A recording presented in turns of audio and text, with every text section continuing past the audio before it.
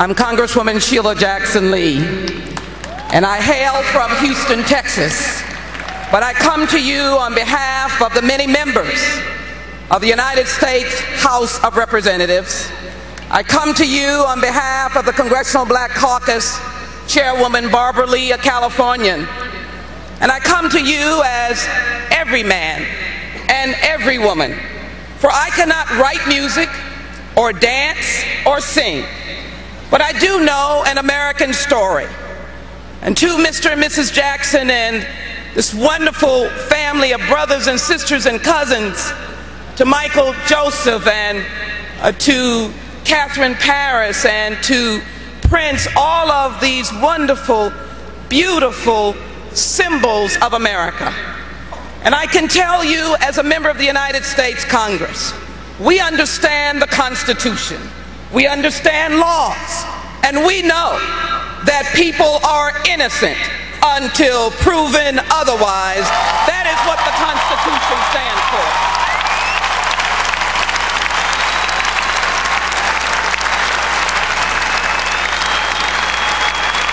So I mourn today. I come to thank you. For many people don't understand the hearts of entertainers. They don't know how big their hearts are. They don't know how they heal the world on behalf of America. When we're at war, our icons like Michael sing about healing the world. And so he called us into public service. It did not matter whether we were black or white.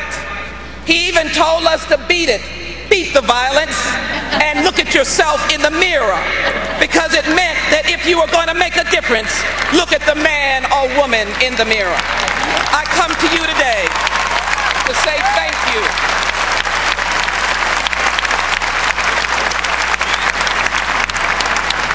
Some of you come from all faiths, and we respect that here in America. But there's a story whose theme is so symbolic of this young and beautiful man. I love the story of the Good Samaritan because it talks about those who walk by the diminished, the devastated, and the poor. This was a broken and beaten man laying along a road. No one stopped, but someone called the Samaritan. It could be in any faith. It's all about charity and love.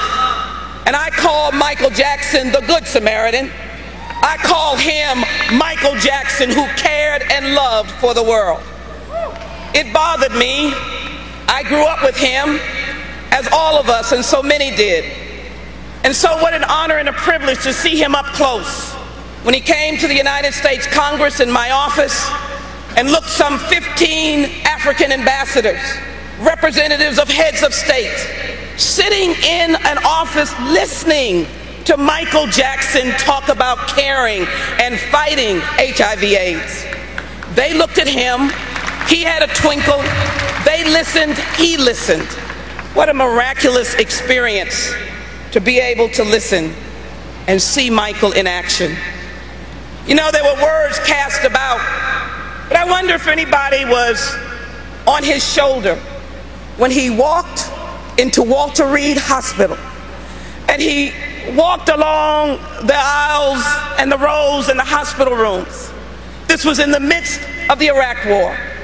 Doctors stopped and nurses stopped, and individual soldiers who had lost limbs stopped and were in essence moved and touched, as Michael was, by his desire to come and thank them for their sacrifice. So don't tell me what an American story is all about. It is the salt of the earth. When this family took the talent that God had given them and made it into a miraculous and wonderful story for America. I come today for you to recognize that the flag flies, and the people who have spoken to the people's house. They recognize and they speak, and those of us who serve in elected office, we respond to the people. Michael fought for the tolerance of all people.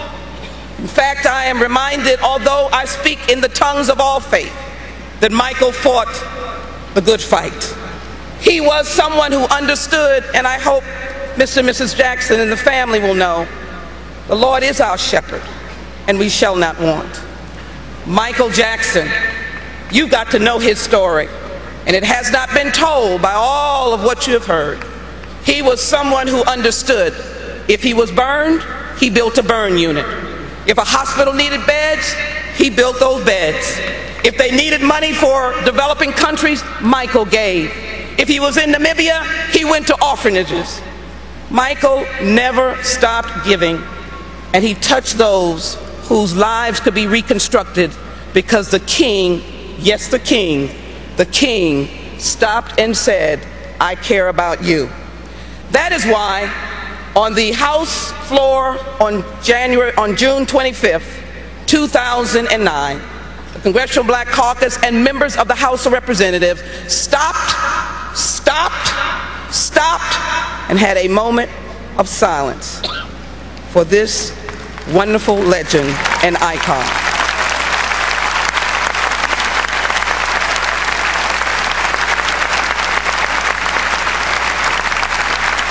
And so to the family, let me simply come as someone that wishes she was long lost, Sheila Jackson Lee, but I'll keep looking and seeing, but coming to say to you that America appreciates and thanks you for Michael Jackson's life. For that reason, we have introduced into the House of Representatives this Resolution 600 that will be debated on the floor of the House that claims Michael Jackson as an American legend and musical icon, a world humanitarian, someone who will be honored forever and forever and forever and forever and forever.